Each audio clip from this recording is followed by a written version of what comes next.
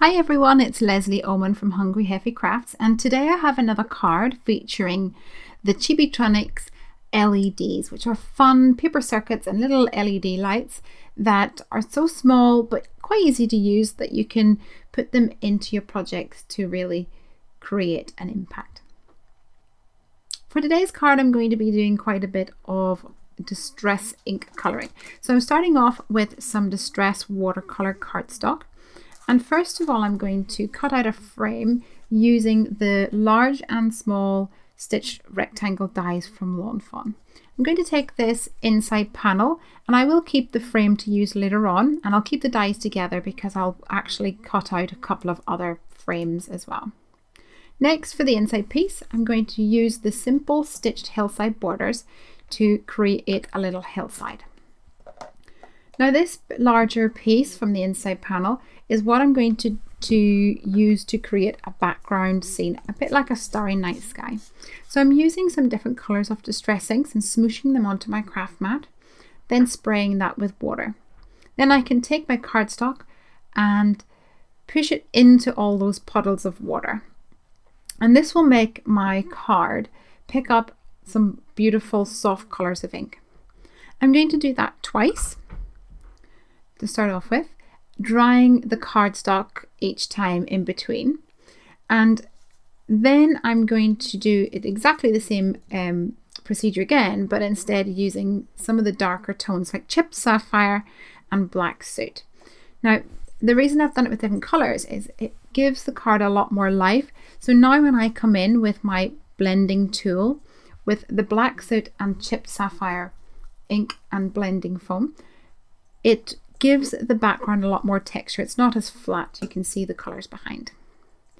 To add a little more interest, I'm using a paintbrush to splatter some more of the colored ink onto the project. And then to create little stars in my night sky, I've taken some gesso, mixed a little bit of water with it, and used one paintbrush to hit against another to create these beautiful little splatters that looks like stars. For the hillside, I'm using some peeled paint and crushed olive inks first of all, and then I'm going to go in again over the top with some black soot just to tone that down so it looks more like a nighttime scene.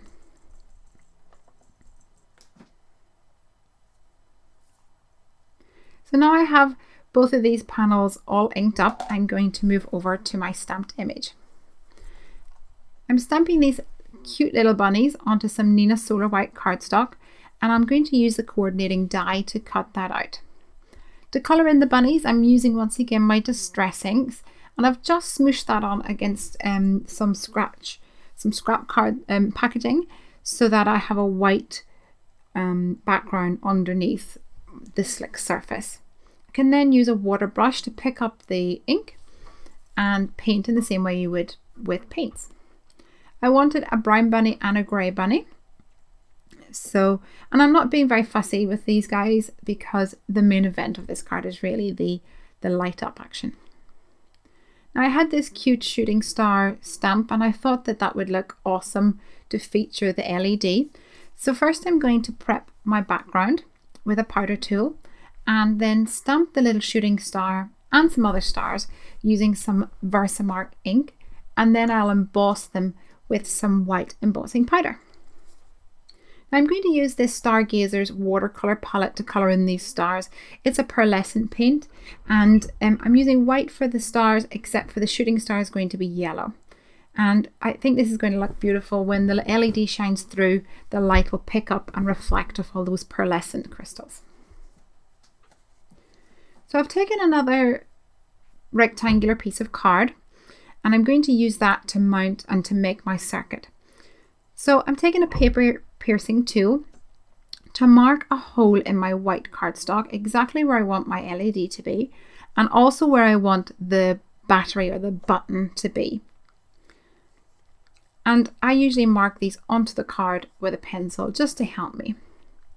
These are the LEDs that I'm using today. I've got the pack that has red, yellow and blue, and I'm using the yellow one for my little star. Now to create a switch for the battery, I've taken a post-it note here and you need to fold up the corner, and this is because you need a piece of the copper tape on one side of the battery, and then the other side of the LED needs to connect to the top of the battery. So with the post-it note tape, post-it note paper, or even just a piece of copy paper, something thin, you can fold over the edge, and then this pencil line here, when I fold over the corner here, it will go on the top of the battery and complete the circuit. So this is the copper tape that you get with Chibitronics. Just going to stick it down, and I like to burnish it with a bone folding tool just to make sure, once again, that it's stuck nicely. I tend to mark onto the card the little corner where my LED will sit, because the first time I did this, I put my copper strips too far apart and I had to move them. So now I can stick my LED on top. Once again, make sure it's pressed down nicely. And one important tip is that on the LED, one side is marked with a minus sign and the other with a plus. And this is really important because this tells you which way around your battery should go. So I've marked on the top and the bottom on the post-it note there which way around I want my battery to go. And you can test it out, and that works fine. You can see how that lights up when I press down on the top of the green paper. To hold my battery in place, I'm using a few little glue dots. And now I need to raise up the area around the battery so that the switch only turns on when you press it. You don't want that copper tape touching the top when it's in transit, for example. I've taken some leftover, like excess or surround pieces from my foam dots and trimmed it out so that it fits perfectly around my little battery. And I'm going to double that up with 2 layers. So this means whenever I fold this post-it paper over the top now, it sticks to the top of the foam and it's raised up and protected from the battery, but I just simply have to press it to turn the light on. So now all I need to do is add 2 layers of foam tape around the rest of this panel, and I can move over to cutting out the inside of this star. And I'm just going to use my craft knife to do that. So when I put it onto my card and assemble the card, and the button is pressed, that you can definitely see the little LED shining through. Before I assemble the rest of the card, I'm going to stamp and emboss my greeting onto the hillside. And then I can take a side folding note card and assemble the card.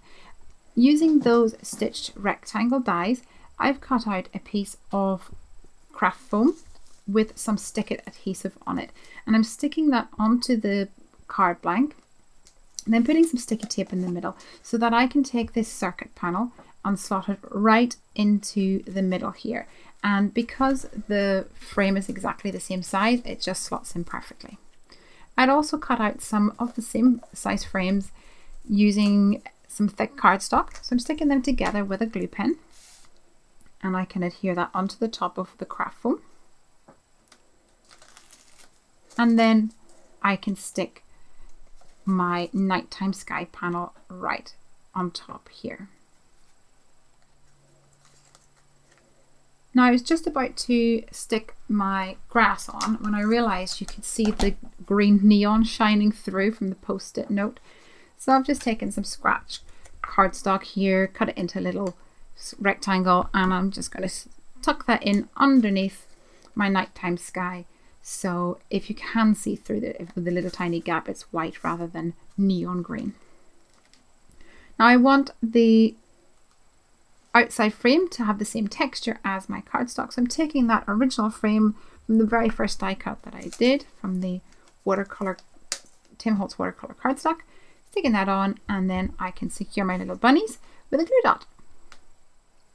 And that's it, that's the final card. When you press the bunny, the little light in the star shines.